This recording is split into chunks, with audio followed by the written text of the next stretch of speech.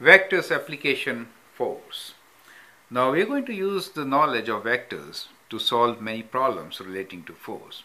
And one of the most common thing will be to represent the situation in the form of vector diagram. Now here is an example for you to practice. Now my recommendation is when you draw this, then make a scale and do accurately. The question here is representing forces using vectors. So we have a couple of examples, very simple ones. It says 10 kg weight acting downwards.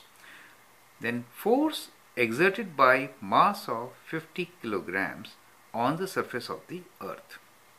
Force of 25 Newton at an angle of 30 degrees to horizontal surface.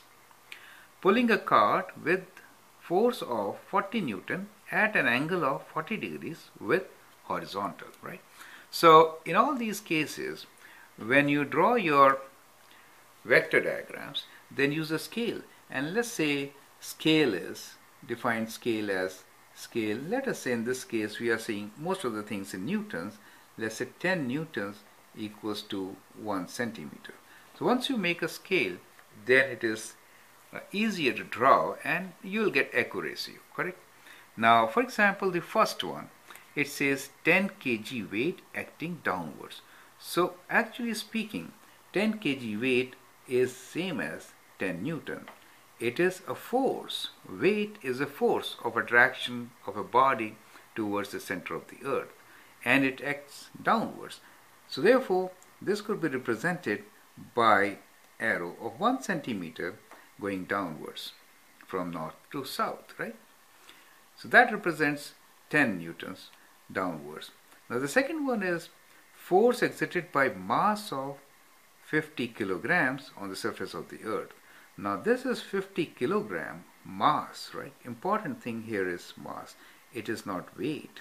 Now that has to be converted to force, and F force is equals to mass into acceleration, and acceleration is 9.8. So it is 50 times 9.8, which is meters per second square, and I'll for the time being approximate it to, let's say, 500, right? I'm taking this as 10, approximating it to 500, and say, so that is the Newton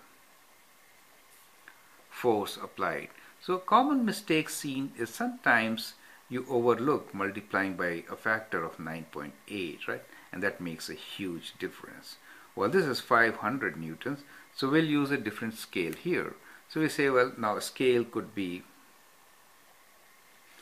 as 100 Newton equals to 1 centimeter, right? So in that case, we'll draw a line which is acting downwards, and let's say this is 5 centimeters, let us say, right? And so we have this as 500 newtons, and that's acting downwards. So that is how you have to do it. Now the next one is force of 25 Newton at an angle of 30 degrees to horizontal. So when you draw this, you can actually, in all, we could have drawn the coordinate system, and then 30 degrees from the horizontal. So this is your horizontal, and let's say 10 Newton is 1 centimeter, so 2.5 centimeter long should be your arrow, and the angle will be 30 degrees. So we can say, well, this is my 30 degrees angle from here, and that is 25 newtons at 30 degrees. So like this, you can draw your forces as vectors. Now the next one is quite similar to what we did, but in this case it is 40 newtons. So we could draw a line which is 4 centimeter long and at an angle of 40 degrees. Let's say this is 40 degrees, and let's say this is 4 centimeters. So we write 40 Newton here, and the angle is 40 degrees. So that represents pulling a cart with a force of 40 newtons at an angle of 40 degrees with horizontal. Correct? So like this, you can draw your diagrams.